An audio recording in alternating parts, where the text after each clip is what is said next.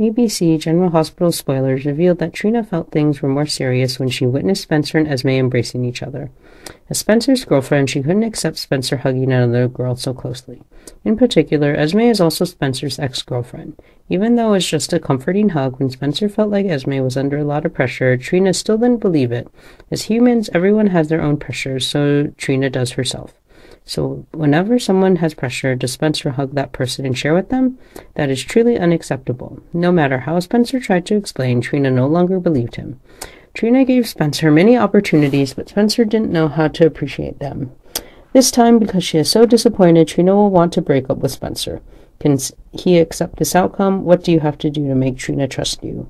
Meanwhile, Laura will take advantage of her position as mayor to try to strip Scott of his law degree. Now, it's not just Laura who hates Scott. Everyone in Port Charles hates him. Scott was certainly aware that his actions could bring harm to everyone, but because he received a generous salary, he ignored them. Scott saved Cyrus from prison. Now Cyrus is free, and everyone has to worry that he will seek revenge on everyone. Laura thinks Scott should receive a punishment for not caring about the safety of others for money. However, Scott thought he was not wrong. He is a lawyer, and his duty is to defend his client. Scott did a great job saving Cyrus, his client, from prison.